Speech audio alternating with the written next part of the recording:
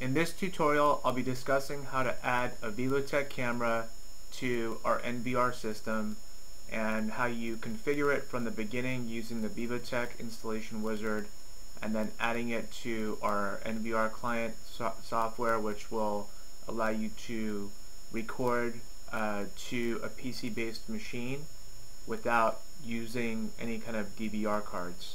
The first thing that you want to do is download the Vivotek software.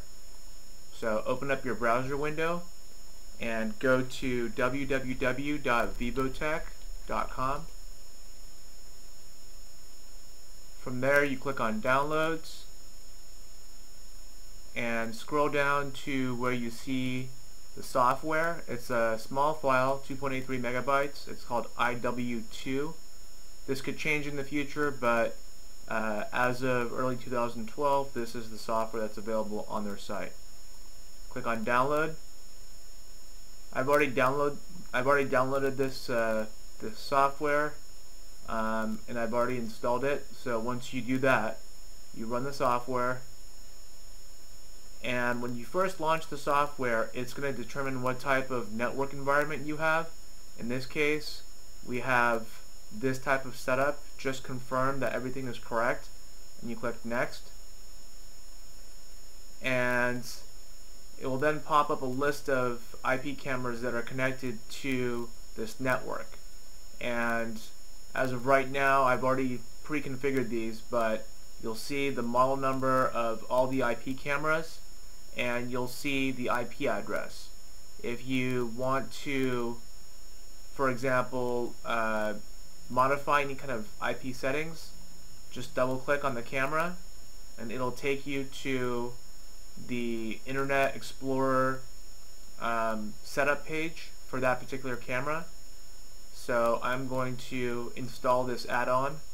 If you don't see this add-on, that means that your browser's blocking ActiveX settings, and you want to make sure your ActiveX settings are enabled by clicking on Tools, Internet Options, Security, Custom Level, and anytime it says ActiveX controls, anytime it asks for ActiveX controls, you want to either select Prompt or Enable.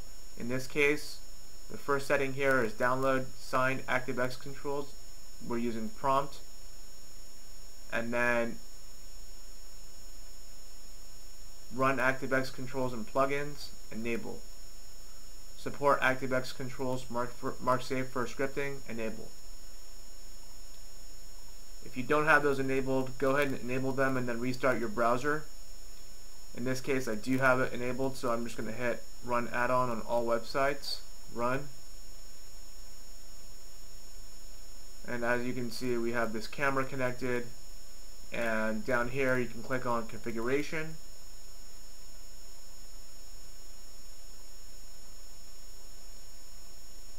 Right now we're using the DHCP server to get the IP address automatically.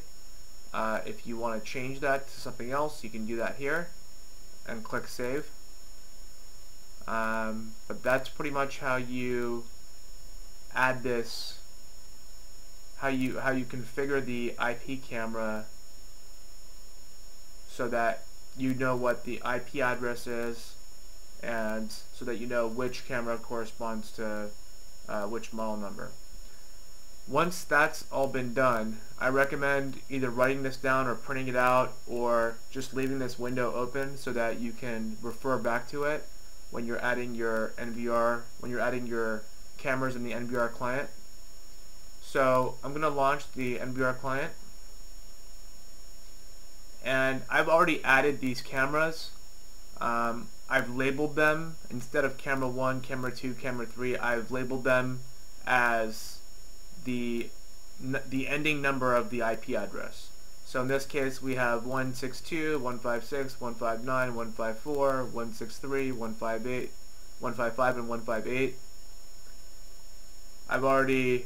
I've added these cameras based on those ending IP addresses. So what I can do, if you want to add cameras now, what you do is you click on Settings, and this is where you have your list of cameras. If you want to add, modify, or delete, you have the ability to do so here. So in this case, for example, I'll just delete 154 and then add it again. So I'm going to hit delete, add. I'm going to call it 154. You can call it whatever you want. 192.168.1.154. I'm going to call this a Vivotek camera. Once you label it as a certain type of manufacturer that's available in this list, you'll get a pre-populated connect port, user ID, and password that's the default setting for each manufacturer that's listed here. If you don't see your manufacturer's name in this list, then you can click on OnVIF protocol, just as long as your camera is OnVIF compliant. If it's not OnVIF compliant, then you probably should not be using that particular camera with this type of NVR software because it might not be compatible. So anyway, once we enter in the IP address and the server name, and you select the device type, you just hit OK, and that camera now has been added to this server. For easy loading, when you launch your NVR client, if you want all these cameras to be displayed in a like one group, for example, you'll click on Group Set, and in window 1, let's say you want the camera that we just added, ending in 154. So you just click the drop down here, select 154, it automatically populates the camera number.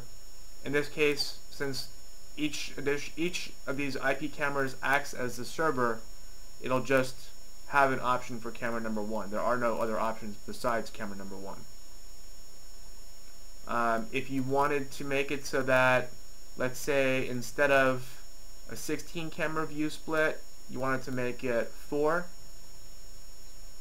and then for each, you can modify different servers here. So you would add different IP cameras here. In this case, we'll leave it as 1.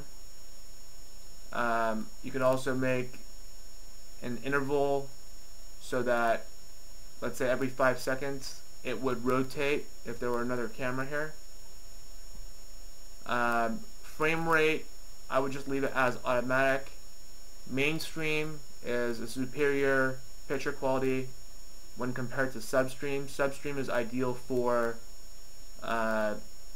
if you have an internet connection that doesn't support a high upload speed, or if you don't have a lot of bandwidth to play around with, you can use your substream here. Personally, I think for megapixel IP cameras, you should be using the highest resolution as possible.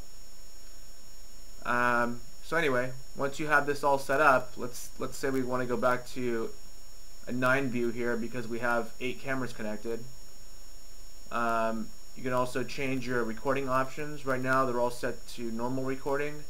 If you wanted motion, you would just click to highlight motion and then click and just drag and drop, or just drag, no dropping.